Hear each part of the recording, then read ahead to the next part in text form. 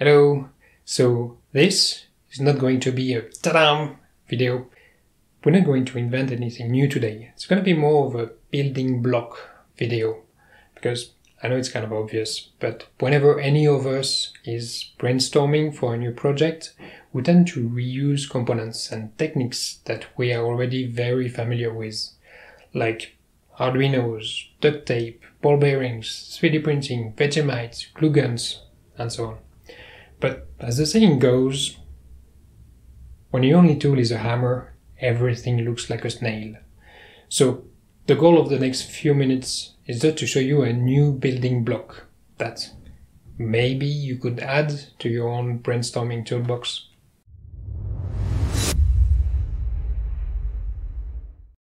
So, suppose you want to build a new gizmo and you need a motor to move some small stuff around during the day.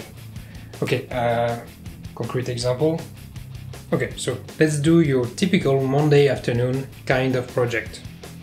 Suppose you're back in the office and you'd like to know how much time is left until Friday evening.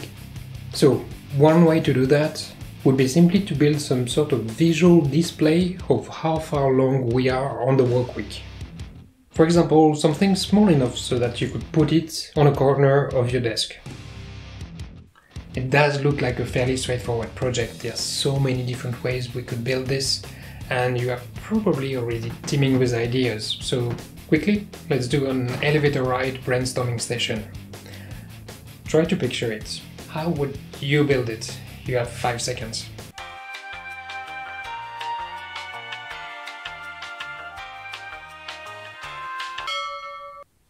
Okay? All that thought. So, for most of us, the Pavlov reflex is going to look a bit like this. You know it's gonna work in a Rube Goldberg kind of way, but deep down it does feel maybe just a teeny bit overkill, doesn't it? So, here is the building block I was talking about. It's a quartz clock movement. Basically the entrails of a mechanical clock. Now the clock mechanism that you are probably most familiar with is the ticking kind, the one that goes... Yeah, it's basically a medieval torture instrument. Luckily, there is now an almost completely silent version of that mechanism. The Amazon name for it is the non-ticking or continuous sweep clock movement. That is the only one we should ever be talking about. So basically, this is a small motor with all the driving electronics, a time reference, and it even has its own power source, and a reduction gear set with 3 different outputs, the axis for the hours, minutes, and seconds.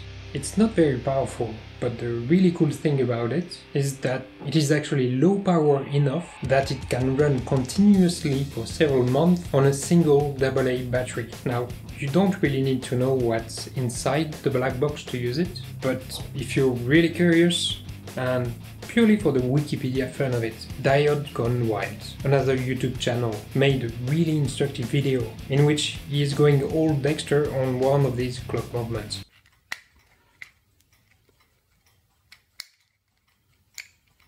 Now it should open, and that's it. I might be paraphrasing a bit, but it seems like the main conclusion of that video is that it is not a tiny hamster running inside a wheel, so orientation does not matter. We can put it upside down, we can even lay it flat, but it should still work, and yes, it should even work in space. So the stuff that you are probably the most interested in right now is how powerful are these clock mechanisms? How much torque are we actually talking about? My favorite unit is gram force centimeters. Suppose we have a clock motor with just one hand and a tiny little mass attached to the extremity of that hand. Now, if the motor can make a full rotation, then it can provide a torque that is equal to the weight of that little mass in grams multiplied by its distance to the center of the clock in centimeters. So just to get an order of magnitude, I did some measurements with the few clock movements that I have.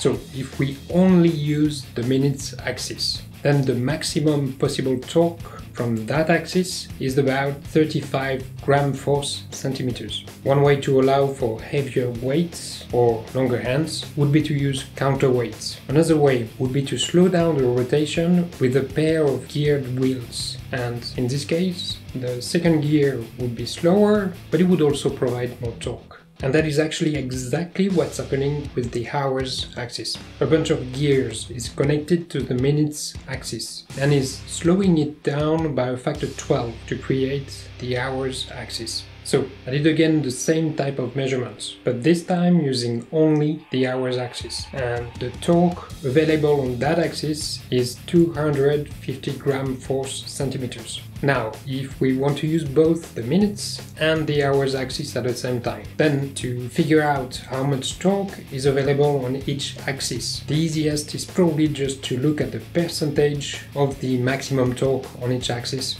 So, for example, we could use 80% on the minutes axis and 20% on the hours axis. Oh, and the axis for the seconds. This one is very weak and really tricky to measure, but it seems that it can provide up to about 1 gram-force centimeters if it is used alone.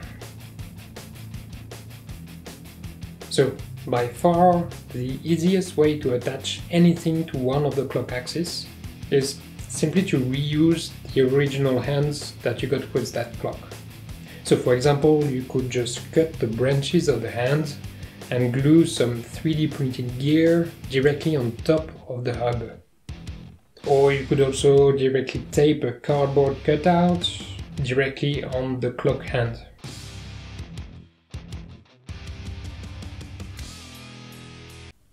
And that's it. Really, the main idea of this video was just to get you a bit more acquainted with these clock movements, so that maybe they will tend to pop up a bit more naturally during your next brainstormings, and perhaps even give you a few additional options. Right, quickly, let's get back to our initial brainstorming session. Just think about it for another 5 seconds. Do you have any potentially new ideas?